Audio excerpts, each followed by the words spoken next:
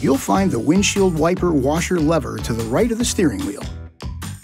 For intermittent wipers, rotate the windshield wiper knob to one of the first two detent positions. Rotate it to the third detent for low-speed wipers, and to the fourth for high-speed wipers.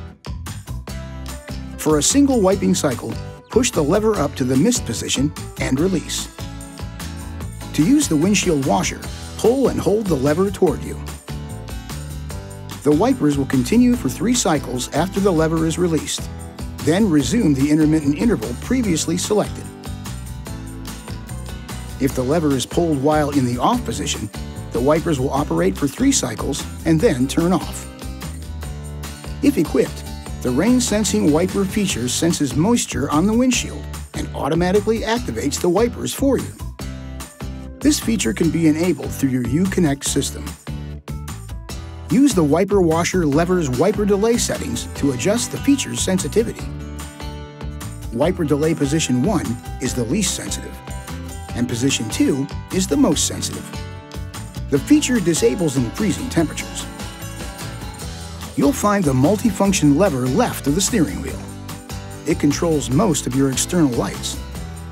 With the ignition off, rotate the end of the lever up to the first position to activate the parking lights. Rotate it to the first position with the ignition on to activate the low beam headlights. To activate the high beams, push the lever. Pull it toward you to turn them off.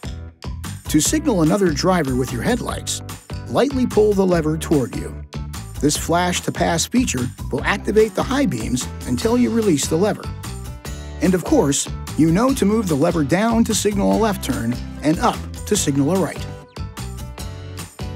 Your vehicle also features lane change assist. Just tap the lever up or down once without moving beyond the detent. The turn signal will flash a set number of times to let other drivers know you're about to change lanes, then automatically turn off. If equipped, you'll find the fog light control on the instrument panel to the left of the steering column.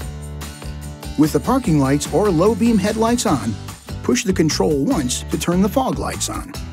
Push it again to turn them off. This video is not intended to take the place of your owner's manual.